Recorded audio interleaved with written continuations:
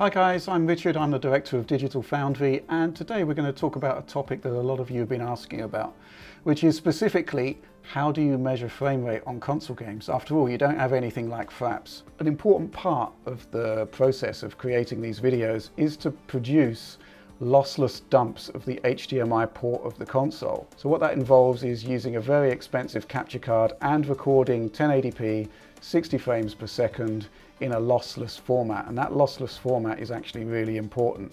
So we've got a bunch of clips here and I'll show you just one of them. This is Metal Gear on Xbox One running on the Windows Media Player. Basically, perfect quality capture. And that's what we need to make sure that we get absolute accuracy in our results. Let's quit out from that and load up our frame rate analysis tool. It's called FPS GUI for now. It's been in development basically since about 2009, 2008. The first game we actually analysed was Grand Theft Auto 4 back in the day, but we didn't have anything like the advanced tools that we have now. We could literally just count the amount of frames that were unique in any given capture, and from there it's simple maths to get a basic frame rate. But these days things are a lot more complicated. So let's import a clip, have a look at Destiny on the PlayStation 4. So we've already pre-analysed these clips and we're going to load them up. And here you can see that we're in our editor. Let's talk through that. This is where we define how the final video is going to look. So you can see on the right here that we have a whole bunch of parameters. None of this is actually to do with frame rate analysis at all. It's literally about how the screen looks, what fonts we use, the nature of the grid, where the frame rate counter is, that sort of thing. And you can see here straight away we've got a bit of a problem in that Destiny is a 30 FPS game and we've got a frame rate range here of 20 to 60. So we can change that very, very easily by going to the grid area of the setup and just changing the bottom range from 0 and top range to 60. There you can see that it kind of looks a bit too cramped, so we'll change that again so it's 0 to 40. There we are, that's how we basically set things up. We can change the frame times as well, that's up here under the consistency. So at the moment we measure between 10 to 60. Now Destiny locked 30 FPS, 1000 divided by 30, 33 milliseconds. So it's never going to go above 30. And so we can just change that, for example, to 50, and then you'll see that the frame time line goes down. You can see here at the top left that the frame rate counter is kind of intruding on the HUD. So that can look a bit ugly in the final video, but that's no problem at all. In the FPS text area, we can simply move the location. Let's try 1750. Yeah, that's pretty good. And there, basically, that's it. That's the revised look of the screen. There's all manner of different setups that we've got available, but I've kept it just to 4 simple ones for this demonstration.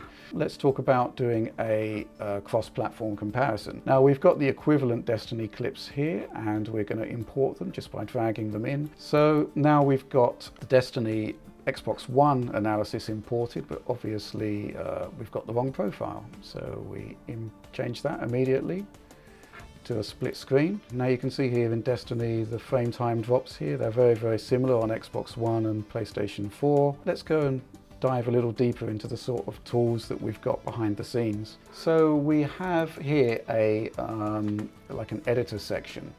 And in the editor section it gives us various statistics. Frame rates, the draw time, which is the frame time basically, whether there's any torn frames. And we've got some interesting viewing options here which now allow us to basically double check what we're seeing here. The whole principle of frame rate analysis is basically counting unique frames, and an important task in that obviously is to find the duplicates. And sometimes it's not entirely obvious. Okay, so one of the tools that we have is the heat map, and basically this compares this frame with the last frame, and on a pixel to pixel level, the more different it is to the previous frame, the brighter it is. So you can see here that we have a pretty bright frame and then we have a totally black one. Now the black one shows that there's no difference in the frame at all, and in a 30 FPS game typically you'd want a unique frame, a duplicate frame, a unique frame and a duplicate frame. So we should see a bright frame and then a totally black one, and that's exactly what we're seeing here. Okay, and here's another example of a 30 FPS game on the current gen platforms, Batman Arkham Knight. So we're going to import first of all the PlayStation 4 version, and there it is, and then we're going to import the Xbox One. You'll also see here that we've got our first indication of screen tear and how we represent it in the tool. And essentially, well, we've got two ways of showing that. So if we skip ahead to a frame that's actually tearing, you can see that we've got the two red lines there, which indicate where the tear was programmatically found by the algorithm. And on the bottom here, we also have a kind of indication of where on screen the tear is, and also how persistent it is. As clever as the algorithm is in finding the tears and working out the frame rate, it's still essentially an algorithm, and sometimes algorithms can get it wrong. So we do actually check by eye most of the videos that we produce to make sure that they are entirely accurate.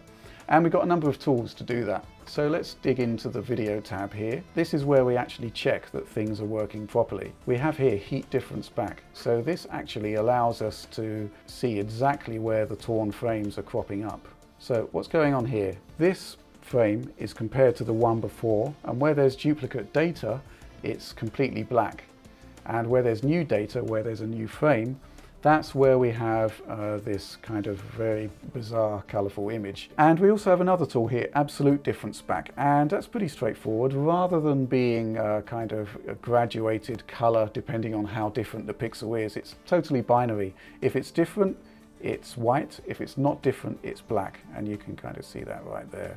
So in rare occasions, we kind of need to check that the tearing is being scanned correctly and that the locations are kind of right. And this is the tool that we use to do it. It just ensures accuracy. Right, so another important tool we have to make sure that our analysis is correct is frame time. And that's that little graph here that you'll see on the left. Now you can see here in Batman, we're dropping frames, and the frame times are kind of moving all over the place. So frame time is a really important tool for us because it visualizes how long each frame is actually on screen. That's important from a gameplay perspective because it visualizes judder and kind of hitching within games, and in a frame rate that's kind of averaged out across a second. Frame time puts you in the second. You actually see how long each individual frame is on screen, and you can see here that PlayStation 4 is sort of wobbling around 33 milliseconds, and there's a kind of big dip here, and it's pretty much the same but a bit worse on Xbox One. But crucially, frame time also kind of allows us to see where the analysis might be incorrect, and then we can actually go back into the editor, and there are various ways that we can correct things manually to make sure the analysis is completely accurate. Okay, so we've talked about tearing and how it impacts a 30 FPS title like Batman Arkham Knight, but let's talk about 60 FPS because things get quite a lot more complicated then. So I'm going to import a clip.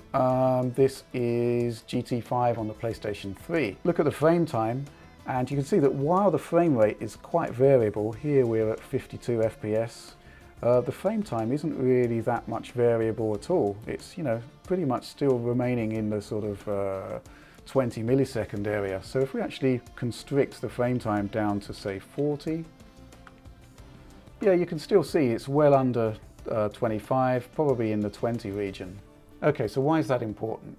Well, if we were using VSync here, then the frame time wouldn't be consistent at all. It would be all over the place. You would be going from 16 to 33 milliseconds at each point. But here, where we're using adaptive VSync, where we have the tearing, what we're actually seeing is a fairly consistent level of frame delivery. And what that translates into is a very smooth response, much smoother than you would get if we were running with VSync. So Polyphony Digital have basically made a trade here. They've sacrificed image integrity. I mean, the tearing's pretty self-evident, but what you get in return is a kind of smoother response from the controls, and for a driving simulation, that's actually really important. So 60 FPS games with tearing present in a very different way. As you can see here on the heat difference back, or indeed the absolute difference back, it presents as a kind of thin black bar that moves up and down the screen. I'm actually sort of scanning forward and backward here. And it's actually the size of the bar that informs us as to how much of the last frame is on screen. And from there we can calculate how far behind the 60 FPS refresh it actually is. Okay, so there's three phases to any particular analysis. We basically capture the footage losslessly, and this can produce some colossal file sizes. I mean, literally anything up to 150 megabytes per second. And then that data is fed into FPS GUI. And from there, the algorithm takes over. It gives us a kind of baseline outlook of how the game is looking. And from there we double check it by eye, and it can be a tortuous process, but it makes sure that we get an absolutely tight analysis. Okay, so the third phase, very simple. We're happy with our analysis, we're happy with the way it's being previewed on screen. Let's export it. File, export AVI. We've got video compression here. We can choose how we want to compress the video. Simple. Same with the audio.